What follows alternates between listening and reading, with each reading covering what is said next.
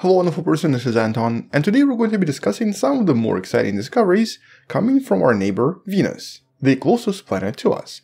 And this is sort of what it looks like if you were to remove the atmosphere from the surface. But because its atmosphere is so thick and so reflective, if you were to just hover above it right now, you would probably see something like this. But in the last few months, we've had some really incredible discoveries about this planet, with the most recent, most exciting discovery being made just a few days ago. And let's actually start with that one first. The discovery, or the official confirmation, that the surface of Venus is definitely volcanically active, with the scientists recently discovering signs of definitive volcanic eruptions that might have happened in the last 30 years. And specifically in the region you see right here, the location known as the Alta Regio. If we were to zoom in, it would sort of look like this. And what's interesting about this particular location is that it contains what's known as tessera, very unusual formations that seem to represent some kind of a deformed shape, with these unusual strikes in multiple directions, but extremely close to one another. And like other tessera on Venus, this one is also slightly elevated approximately 2 kilometers above the surface. And in this case, it might have been created by some kind of a contractional folding, where the ground starts to fold on itself as a result of some kind of a geological activity. But in this case, very often these also contain a lot of volcanic plains surrounding these unusual features. There are quite a lot of these unusual formations on the surface of Venus, but their origin is still not entirely understood. However, relatively recently, when the scientists were trying to re-examine some of the older images collected by the Magellan probe, specifically around these two massive volcanoes, Osa Mons and Maat Mons that you see right here, something unusual was discovered by examining the images from February of 91, followed by the images from October of 91. At least one of the volcanic vents, very close to the Maat Mons, has definitely expanded, with unusual bright features present in the images from October, but absent few months prior. And the best possible explanation here was that this was a result of some kind of a massive volcanic flow. A flow somehow connected to that previously believed to be dormant volcano that might be not so dormant after all. Here's another image showing a little bit more detail. And when in this case it was compared to computer models, the most likely scenario for the formation of this unusual 2.2 square kilometer shape was basically a sudden volcanic eruption. Something that surprisingly or luckily happened around the same time as the Magellan mission. And that of course implies that these volcanoes are very likely a lot more common and very likely are happening right now as well. It is quite unlikely that this only happened during this particular time. And all of these findings were now reported in the paper that you can find in the description below. And this of course is a really important confirmation for what a lot of scientists have been saying for a pretty long time. Venus is volcanically active after all, unlike previous assumptions and unlike previous investigations.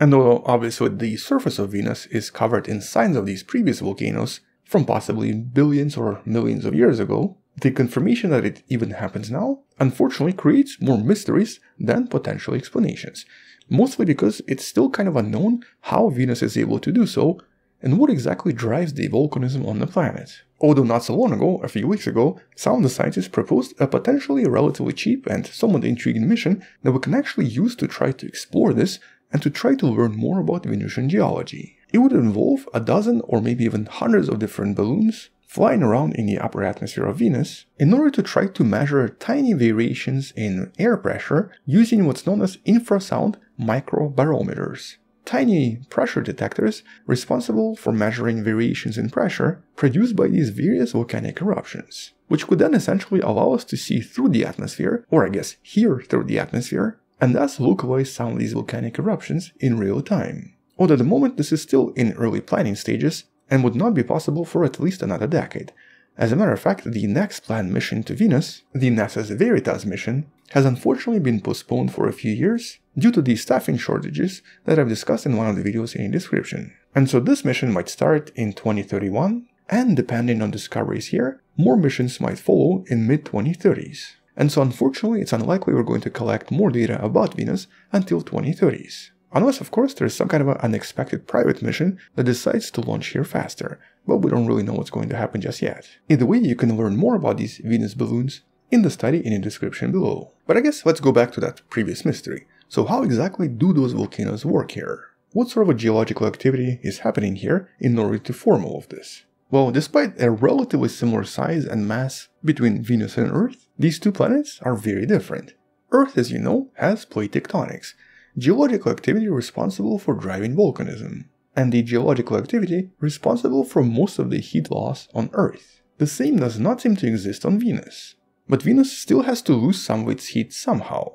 And so recent models established that it probably has very different lithosphere and very different crust compared to planet Earth. Its lithosphere is able to conduct heat much easier, very likely because it's structured very differently on the inside, which as a result produces all of these features we don't have on our own planet, but according to the scientists might have existed on Earth 4 to possibly 2.5 billion years ago, before plate tectonics existed on Earth and when the Earth's lithosphere was also a lot more conductive as well. In other words, in some sense, modern Venus seems to resemble ancient Earth. But one question that was always sort of important is, how much? How much do these two planets resemble? For example, has it ever had any kind of liquid water on its surface? And if so, what exactly happened to it? Well, another recent study discovered a very interesting way to try to answer this question. And the scientists behind this paper were able to answer some of these questions by using various measurements of oxygen in the atmosphere of Venus. And according to their study and their modeling, there's just not enough oxygen in the atmosphere of modern Venus to explain a large ocean in the past. Or to rephrase this,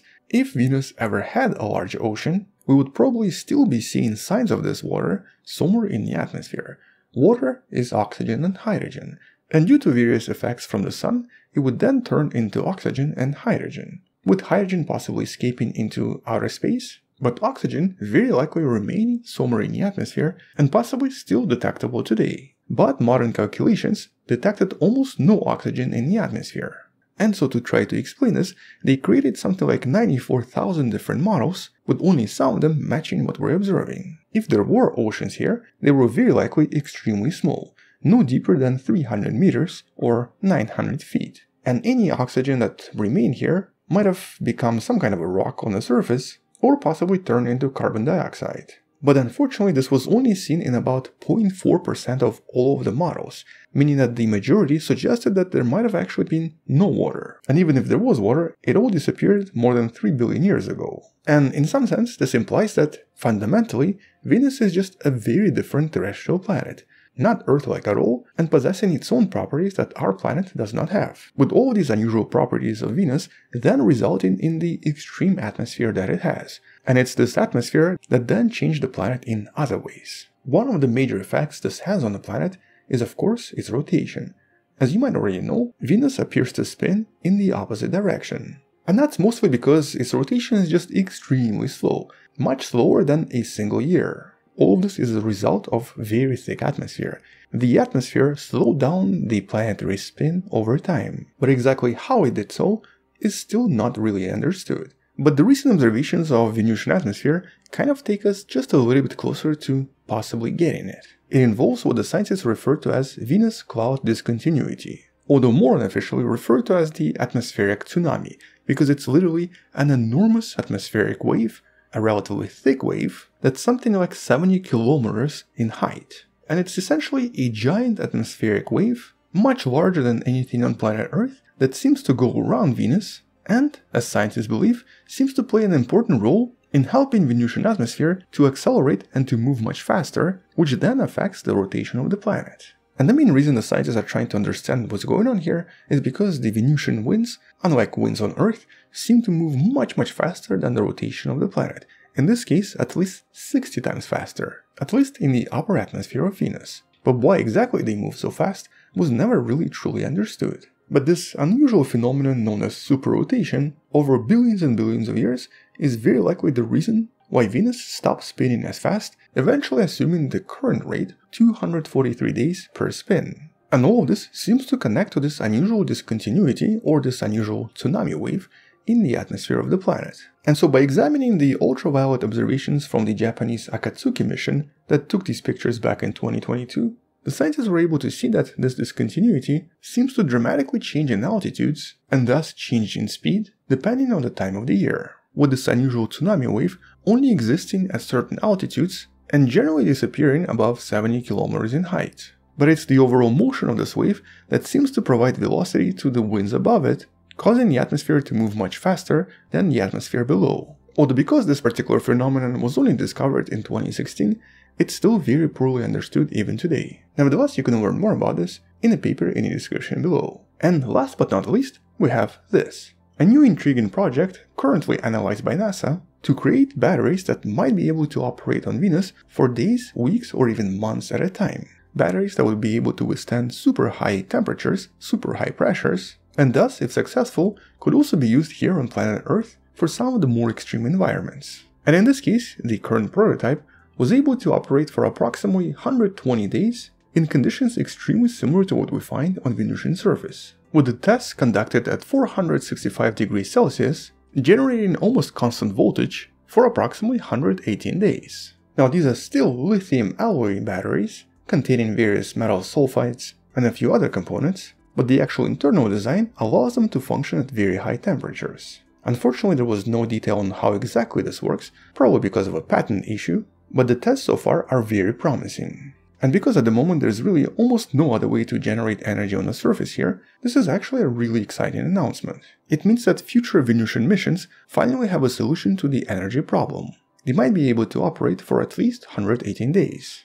And unfortunately, other techniques of generating energy on Venus would just not work. You cannot use solar power here, it's just a little bit too thick in terms of the atmosphere, and an RTG that uses nuclear power would not work either in these super hot conditions. But on Venus, by using the heat, it becomes possible to turn certain electrolytes that are usually solid and inert in Earth conditions to make them conduct electricity much easier and to turn them into very effective super hot electrolytes. Something that NASA wants to use for their mission known as Long-Lived In Situ Solar System Explorer. Interestingly, their early concepts were trying to use wind power, but that turned out to be not very effective. And so using some kind of a battery-powered mission is most likely going to be the only way. But this mission is not launching anytime soon either. But looks like the major problem has been solved. We now have a way to provide energy. And that was of course the biggest problem before. Pretty much all of the previous missions by the Soviet Union, for example, all failed because things here are just a little bit too hot. The batteries don't last very long, the sensors melt pretty quickly as well, and so the use of more extreme materials or materials that only function in hot conditions is basically mandatory for making this work. But we'll be talking more about this mission and of course some of the other discoveries in some of the future videos as well. On that note, check out some of the previous discoveries about this wonderful planet in the description below, where you can also find a lot of other links in regards to all of these discoveries. Thank you for watching, subscribe, share this with someone who loves learning about space and sciences, come back tomorrow to learn something else, and maybe support this channel on Patreon by joining channel membership or by buying the Wonderful Person t-shirt you can find in the description. Stay wonderful, I'll see you tomorrow, and as always, bye bye.